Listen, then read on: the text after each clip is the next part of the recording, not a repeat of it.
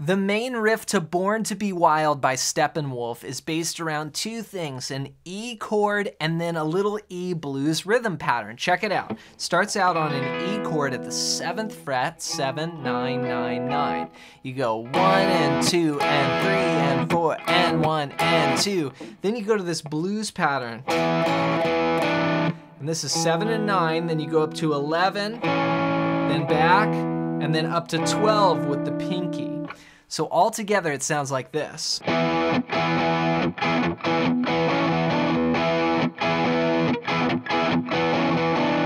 So have fun with that riff, and to learn patterns like this anywhere on the neck, grab my free fretboard guide PDF. There's a link below this video.